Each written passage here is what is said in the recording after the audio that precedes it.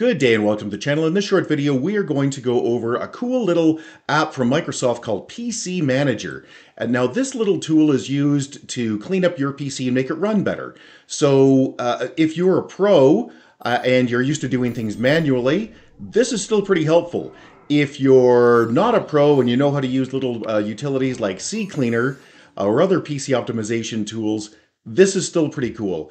And if you don't know anything at all, and you just know your machine is running badly, this is a very helpful little tool. Now let's be clear, this thing mostly does things that your Windows 11 and Windows 10 computer already do. The features are already buried somewhere in the operating system, but you can't find them. This brings them together, and beyond that, it actually has a number of additional features that you will find useful. So let's download it and explain it as we go. Now you can download it from the Microsoft Store, or you can download it directly just by doing a search. PC Manager Download. There we go. And in my case, it's the first hit on Google. Download. Now, hey, because it's from Microsoft, it's not going to have adware. It's not going to be malicious. It's not going to load garbage in the background. Something you won't expect if you're a tech like I am is that it runs on some Windows servers. So I have actually installed it on Windows Server 2025. So the only thing I don't like about this is that it says, look, why don't we reset everything back to factory? No, don't like that. As you can see here, I don't like the Windows 11 toolbar being in the center and expanding, and I don't like where things are combined. So I want my stuff left the way it is. I have it tuned the way I like. If you're not happy with your setup because you've been tinkering with it, leave that checkbox on. And boom, we're here. Boost is an Omni button that cleans up everything right away. What you'll see is that my memory usage will drop, my temporary files will go down to almost zero. You might think, well, temporary files, what do I care about those? Look, when a program terminates, when a program closes, it should clean itself up and it shouldn't leave anything behind. But they often do. Boost will clean it up. It will also terminate programs that are running in the background that you're not using. So if you installed Zoom 100 years ago and you no longer use it all the time, it will terminate it. So that means if you need Zoom in the future, you'll just need to start it up. It will not get rid of it permanently. It will not uninstall it, and it will not stop it from starting up again at your next login. What it will do is just turn it off now. So let's give it a try. Boost. Dump my temp files. Now, one of the things I was worried about was that it would delete my downloaded files because I have a ton of stuff in downloaded files. It doesn't actually. And you'll see here that now that it's run Boost once, it says you've got a lot of other temporary files. You should use Deep Clean. Okay, well, we'll get to that. When this is done, we will go through and show you the stuff it doesn't do in case you want to do some more yourself. Let's go to Health Check. Because we already ran Boost, this is pretty much cleared out. Let's go to Processes. Now, this is telling us what's running in the background. This is just the same as Task Manager. So we could say, you know what? I don't need this WebEx software running right now. And you might think, wasn't Boost supposed to take care of that? It has to be a long period of time that you have not used the software. So if you've started this up something and you want to see if Boost will kill it, it won't. Let's go to Startup. And these are the things that are starting up automatically. And you can see that Microsoft is saying these things probably need to be on. These other things probably don't need to be on. And you can decide whether they should be or not. I actually need all of these. And if you don't recognize something, turn it off. You can always just go back in and turn it on if it turns out that you need it. Let's go back to home. Let's go to Disk Cleanup because this is interesting. So in here you can see we have a lot of items that it thinks it can clear up. System dump file. So every time a computer crashes or has a serious problem, it will create a DMP file, a dump file. And if you report that to Microsoft, the dump file can go with it if you choose to. And that gives Microsoft the information that they need to fix Windows so it doesn't happen to everybody else in the future, or you for that matter. But those dump files are pointless after they've been submitted to Microsoft, so get rid of them. All of this other stuff is just stuff that you don't need to have. I'm going to delete them all. Application items, let's look through here. It handles Edge, Microsoft Edge, Chrome, and Firefox, because those are the three that I have installed here. If I had Opera as an example, it would have Opera in here. Okay, let's go down and look at other things to get rid of. Do we need to keep the recovery logs? No. Do we need to keep widgets? I don't even use widgets, so no. If you don't know what these things are, get rid of it.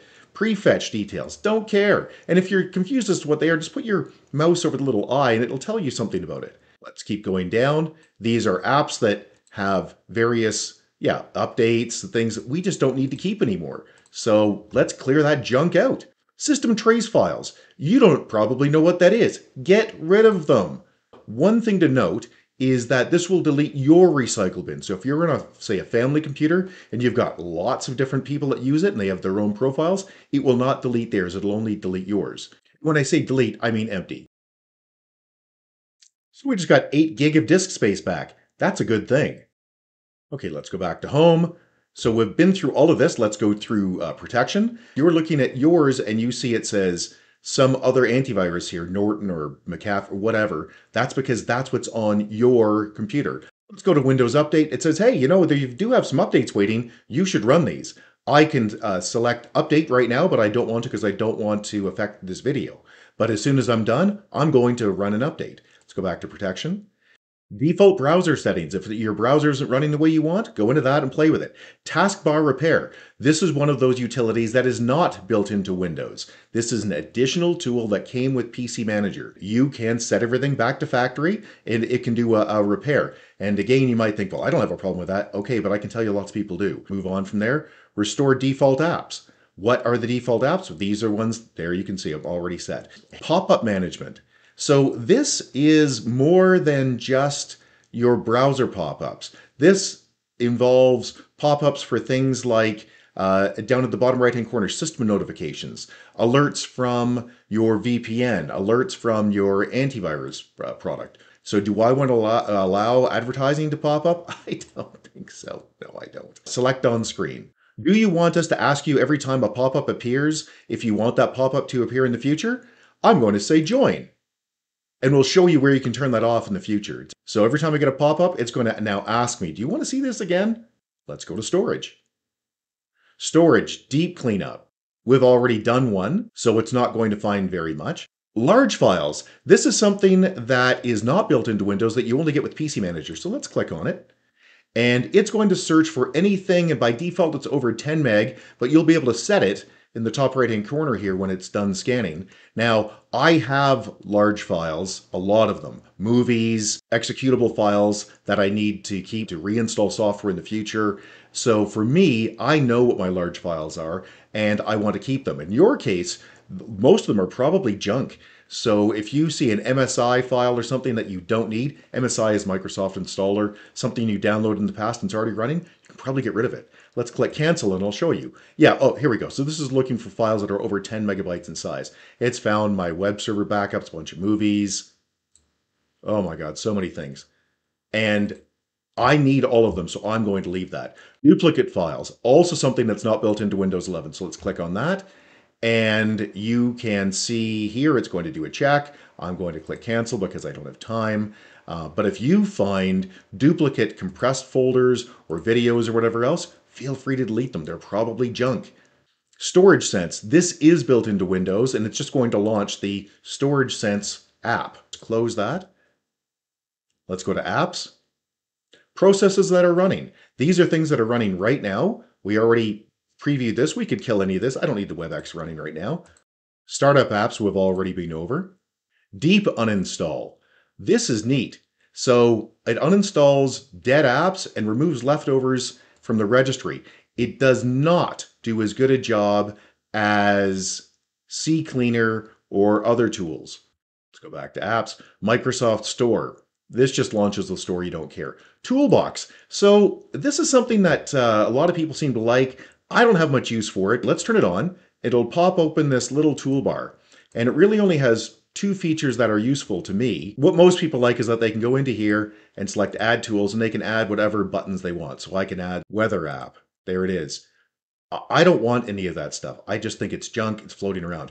What this provides that you don't normally see is your upload speed and your download speed. And you might think, how is that calculating it? It's downloading a small file and uploading a small file periodically to estimate those numbers. That to me is just waste. I don't want it. The other thing that you get is this little status bubble that tells you what percentage of your resources, CPU, memory, so on and so forth, are in use. You can click on this and it will run boost. I don't want this, so I'm going to turn it off. You may want it, but I don't. Again, if I want, say, the snipping tool, I just click Start, type snipping, right-click on it, and select Pin to Taskbar, and there it is. Restore is just restore to set your computer back. Now here is something useful. In settings, you can enable a feature called Smart Boost. And what that will do is when your computer is getting maximum usage and it is starting to get slow, this will clear out what it can automatically in the background. Kind of helpful. I'm going to leave it off because I don't like anything happening automatically. For most home users, they will love it and you should turn it on. And these two settings I actually don't want to have on. I do not want it reminding me when there's an update in the Microsoft Store to a particular app. No thank you. And secondly, I don't want this notice about the downloaded doc. So if I download something, I don't want it popping up saying, hey, do you want to use it? Do you want to use it? No, I don't want that.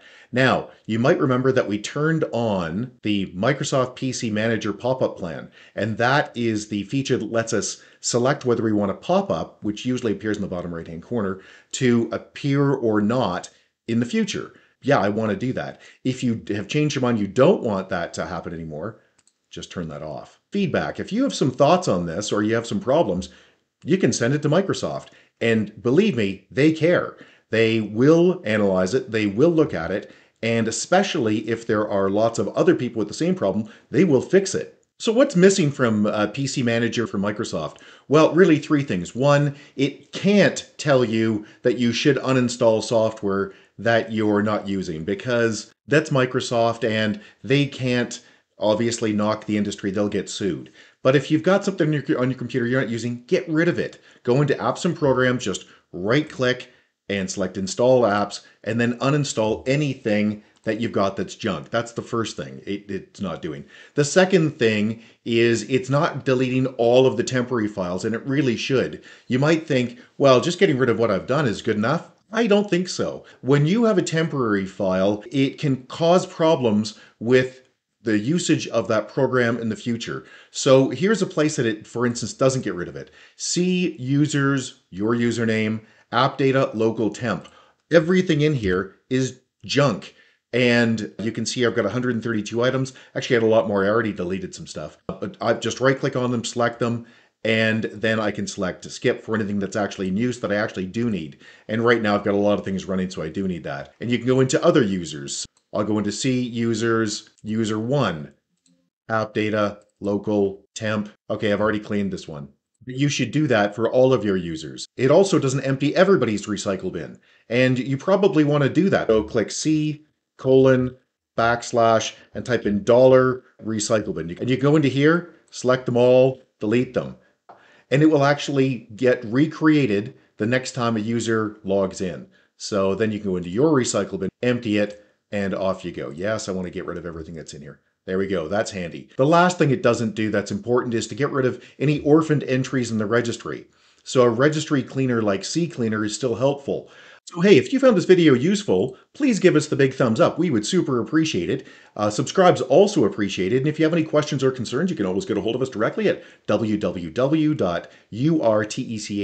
That's www.urtech.ca. Or you can leave a question or comment below. And if we don't get back to you, somebody else will, because on YouTube, everybody's got an opinion. Thanks and have a great day. Bye-bye.